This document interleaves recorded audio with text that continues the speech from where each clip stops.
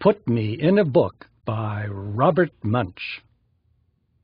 On their way back from the lake, Mrs. Odell's class saw a man sitting on a park bench holding a big book.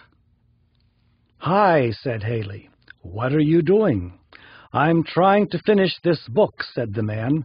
"It's a picture book, but I don't know what kid I'm going to use in the story."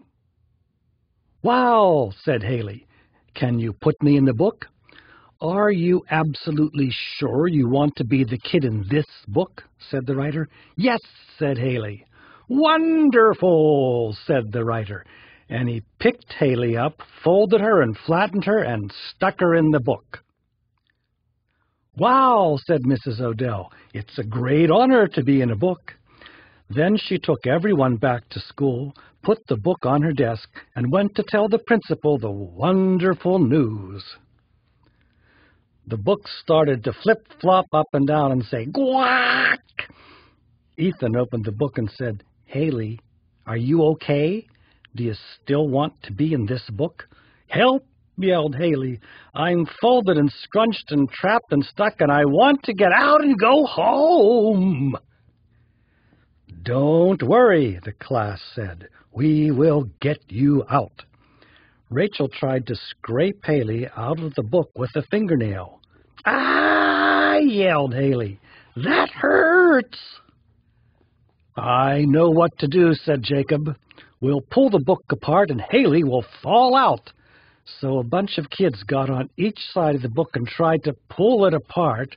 "Ah!" yelled Haley. "You're stretching me." "Just twist the book and Haley will pop right out," said Kiku. They started to twist the book really hard. "Ah!" yelled Haley. "You're scrunching me." "This scraping and pulling and twisting are not working," the kids said. "We have to think of something different." "Photocopy!" yelled Cole. "We can use the photocopy machine in the staff room and copy Haley out of the book." So everyone ran to the staff room, and Cole tried to copy Haley out of the book, but the machine only made pictures of Haley. The real Haley was still in the book. "I know what to do," said Laura. "We can squeeze her out of the book." She put the book on the floor, and everyone got on top. For a while, nothing happened. Then Haley's nose sproinged out of the book. The book looked really strange with a nose. "Ah!" yelled Haley. "You're squishing me!" The kids jumped off. "Well," said Ethan, "at least the principal will be happy." "And," said Cole, "Mrs. Odell loves having someone in her class in a book." "But," said Kiku, "Haley's mom and dad will not be happy that their kid is stuck in a book. How can you kiss someone goodnight when she is stuck in a book?" "I've got it," said Laura. "We can change the ending." They ran back to the park, took the writer's marker, and wrote at the end of the book. Then Haley jumped out of the book and told the writer to find some other kid for his story. "I don't understand," said the writer. "It's an honor to be in a book." "Right," said Haley. She took the marker and wrote, and then the writer wrote himself into the book.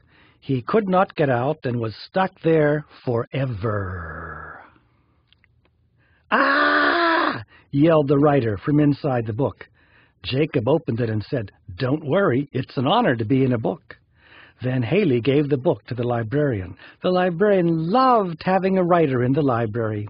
And the book was very popular because it was the only one that bounced up and down on the shelf and yelled, "Help! Help! Help!"